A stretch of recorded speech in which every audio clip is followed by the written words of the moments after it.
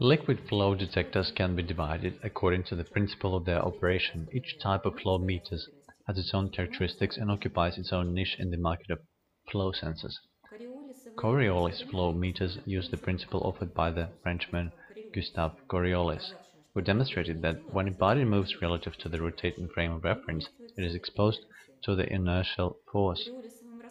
In Coriolis flow meters, there are vibrating tubes through which passes the fluid flow. The frequency of vibration is proportional to the mass flow of fluid. This type of flow meters is capable of working both with liquids and gases, providing high measurement accuracy. The main drawback of these sensors is their high cost. Electromagnetic flow meters use the principle that when a conductor moves in a magnetic field, electric current is generated. Therefore, it is clear that these flow meters measure only the flow of conductive liquids.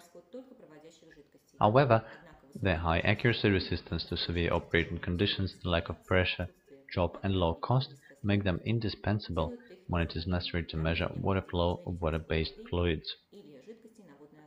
These flow meters cannot measure the flow rate of non-conductive liquids, such as petroleum products. However, they suit well for the flow measurements of viscous and even paste-like substances such as yogurt and even cottage cheese. In ultrasonic flow meters for measuring the flow rates of liquids and gases, ultrasound is used.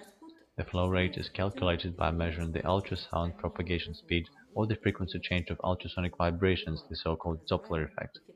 Ultrasonic flow meters can measure the flow rate both of gases and liquids, regardless of their electrical conductivity.